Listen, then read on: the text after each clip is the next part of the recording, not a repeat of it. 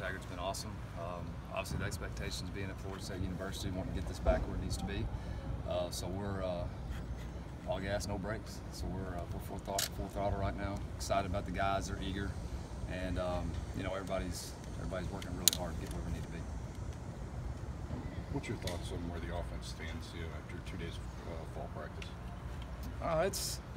It's a work in progress. You know, we're trying to get a lot of reps. This will be the first day we've got everybody back together, so that'll be good. The guys were towards the end of practice the last couple of days been pretty worn out, a lot of cramping, and that's normal. It's getting back into football shape, especially with the tempo offense. So, but I think mentally, the carryover from the spring through the summer, back into fall camp, I think the guys are mentally sharp.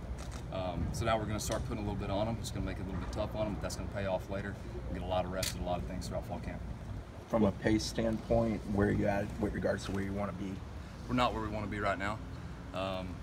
And we got a lot of guys getting a lot of different reps. We got 3 different quarterbacks. They're all getting reps. So once we really hone in on knowing exactly what we're going to be doing on a daily basis, like we're installing a bunch of stuff right now, so you got a little bit of thinking, that's natural.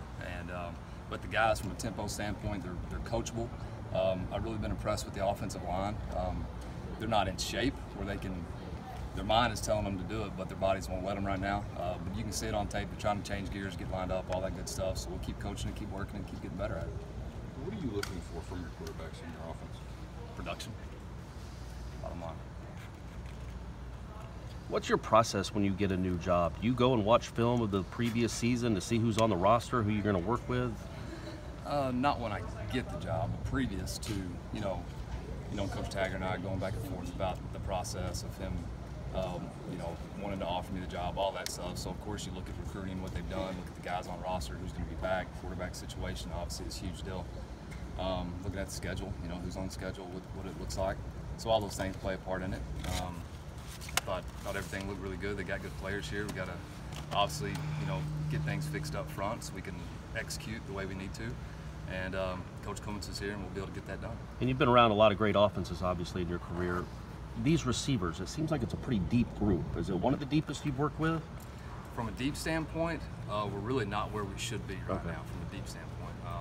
Just our scholarship numbers in general. But we got really, really good ones. And I think from an entire skill, if you put all the skill together, it may be one of the best skilled guys that I've ever been around. We talk about running backs, tight ends, receivers all together. We got really, really good skills, so it's on us putting in a good position to make plays. How important was it to have Coach Clemens come here to coach the offensive line, giving you guys familiarity with each other in the same scheme? Extremely important. Extremely important. And it was important to Coach Taggart as well.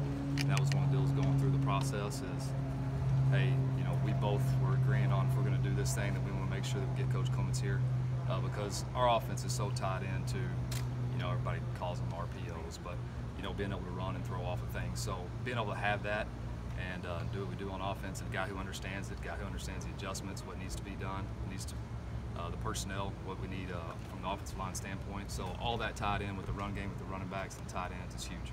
With the offensive line, what was one of the top priorities focused on when you guys got here? Mental toughness, physical toughness. I think there's some talent there. It's with anything. If you don't have a lot of success, then you kind of lack in confidence at times. And so Coach Clemens is unbelievable about really driving success into those guys and making them believe in themselves. And he's done it for a long, long time. And he's got those guys believing. And he's not going to degrade them, talk down to them. And he's going to make sure that those guys are playing at a high level and really believe in themselves. And we got some talent, and we'll get there. When the offense gets into a rhythm, what is an ideal tempo for you? I don't have you see on ESPN guys put numbers to how quick they're snapping the ball, all of that. I never look at any of that. We never, chart any of that, stat any of that. To me, you can see that on tape. Are the guys getting the ball inside? Are the guys getting the signal? All of that's on film. So we can coach all of that on film. I don't try to look at a clock and compare ourselves to anybody else. We know how it should be, and we got to get our guys to execute at that level. What's it been like working with James Blackman, and just what do you want him to work with him on in the future? James is an awesome kid. I mean, y'all know him. Been here for a while. Unbelievable kid. He's the thing that I love about James is he's the same every single day, and that's what you have to be especially playing the quarterback position, but just being consistent on a daily basis. And he comes out here. The team loves him. Off season, off the field. everything he does, he's the same way. And so James just got to continue to progress in the offense, and really got to think like I think. And once the quarterback gets on that level where they're thinking like I think, they know exactly where the ball should go each and every time, and they're not having to process as much, they're more reacting. Then you're playing at a pretty high level, and that's what we want to get. On game day, why do you like being on the sideline as compared to the bird's eye view? It takes out the middleman. If you're calling it from the box, then you got to tell somebody the play that you're going to run, and that person has to process that, and they have to figure out how they got to signal that, and then they got to do that. For me, as soon as I know exactly where the ball is, down a distance hash, all of that stuff, personnel on the field, where the inside receivers are, I call it, they're looking at me, and so to me it just takes out that middleman when you play at a lot higher level. How similar is what the offense is doing now to what they were doing a year ago? Are they having to make a lot of adjustments, or are they kind of building on that foundation? I think them transitioning from last year has helped us from the tempo standpoint.